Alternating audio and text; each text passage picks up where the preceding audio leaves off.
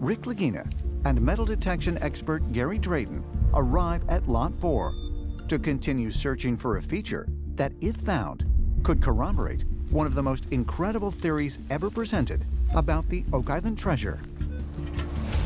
It's only a matter of time before we pull up some coins out of this area. So where it points at the hole under the hatch, as the map depicts it, it looks like it's a wooded area. It looks like it's over on Lot 4. Yes, it does.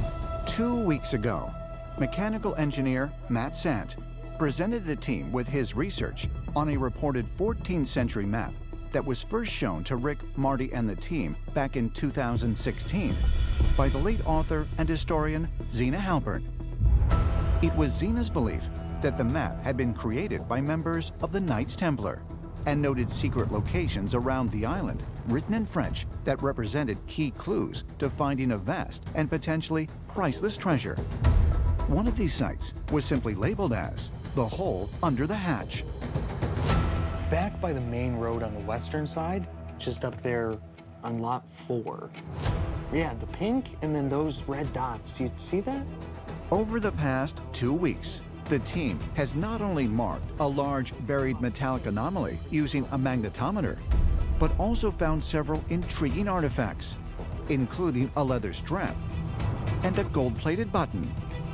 I'll try over here. Okay. However, due to the new island-wide restrictions imposed by the Department of Community Culture and Heritage, they will need to recover more compelling evidence before they can obtain a permit to conduct a large excavation in the area.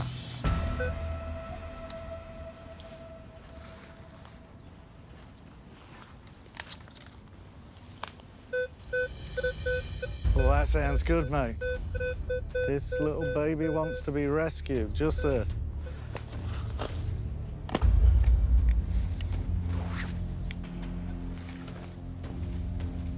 All right, let's recheck the hole. It got stronger. I like the sound of this. Let's see if I can pinpoint it. There it is. Wow. Look at that. Big old iron spike. That is heavy as well. That's an oldie. I mean, this is chunky iron. Just up from the shoreline like this, I have no idea the use of it. So, Dr. Brousseau, XRF, get it clean, get it conserved, and see what it says. Yeah, and get Carmen Legg to have a gander at it as well. Yeah. I have a special place for Zena Halpern and her research, but we are still trying to understand the map. All right, mate, just keep gridding. To prove the significance of it, we've got to find and hold evidence in our hand that these things exist, well and truly exist.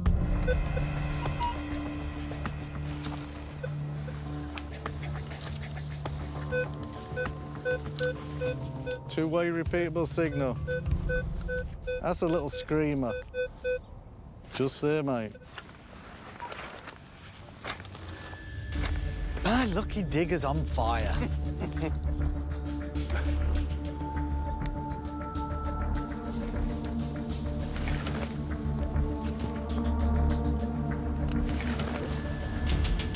Hopefully, it's still in the hole, mate.